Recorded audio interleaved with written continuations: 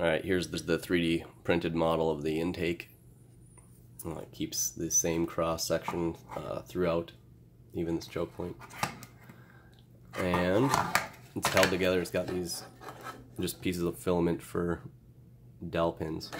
And I'm going to glue it together and try it out, dipping it in the wax this time.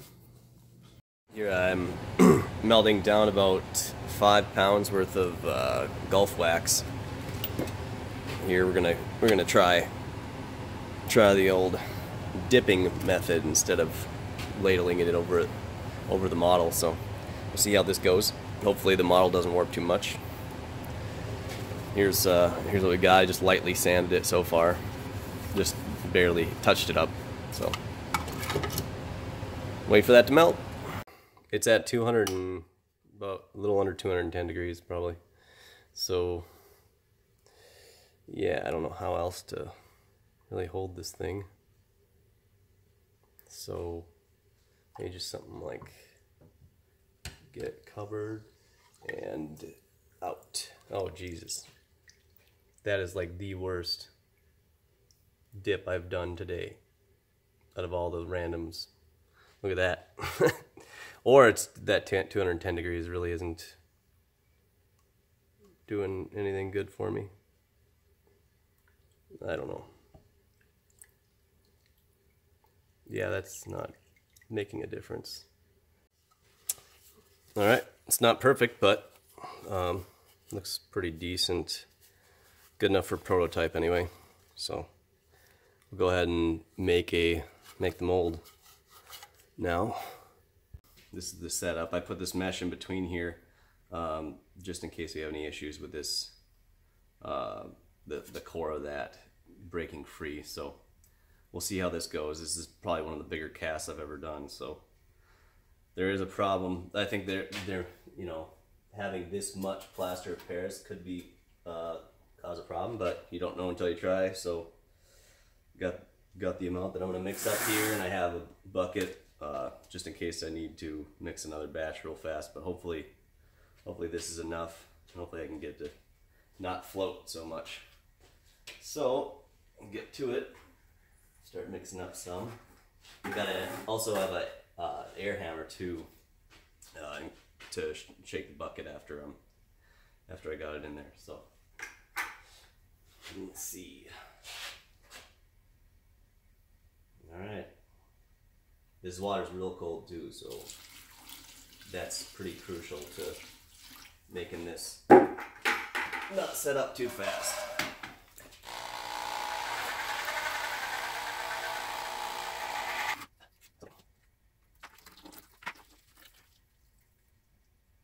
Oh yeah, wait up.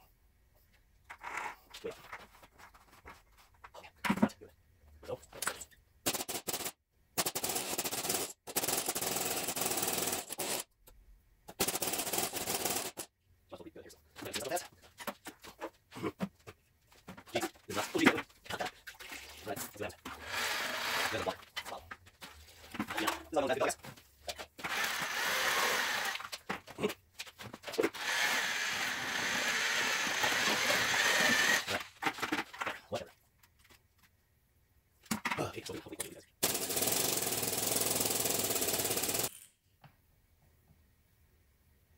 well, there it is. That was about the most unorganized, frantic mold making I've ever done.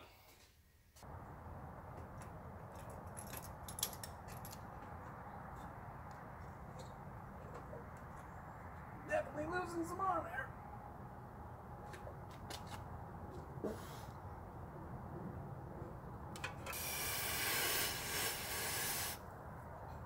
That's not a good sign.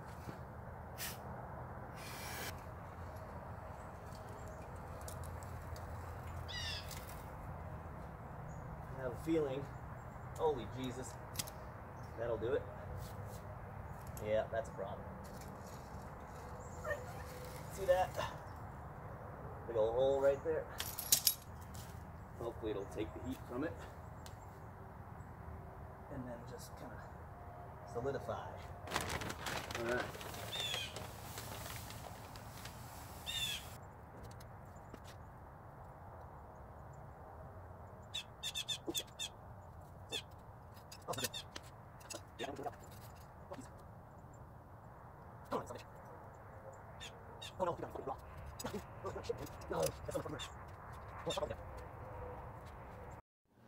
Alright, so this is what the intakes look after that brutally failed attempt at pouring. You can see obviously where the last pour broke out the side of the mold and stopped, and then this is pouring it afterwards. And what I'm going to do is just weld up along this and grind it all out. Here's a shot of the finished part. Welded it up and ground it down a bit. Did a little sanding with a DA sander and a Scotch-Brite pad. And then I machined the inside here, and that turned out fairly well, so go ahead and test it out. Alright, so any tips that I would have for casting in the future, have everything set out ahead of time. Using cold water for your plaster of Paris and play sand mix works really good. I can't remember if I actually used like bead blasting silica sand or not, but that might be way better.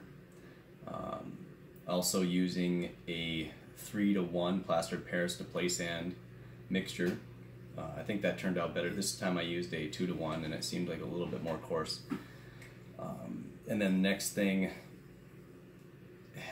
if I would have redone that spot where I had that hole in the mold, I should have taken some green sand and packed it in there instead of just using play sand, thinking that was going to stop the aluminum from flowing through it, because it didn't even come close to it. It poured right through the aluminum, or right through that play sand like it was nothing. You know, obviously like water would flow through it. So that's something different I would do in that situation.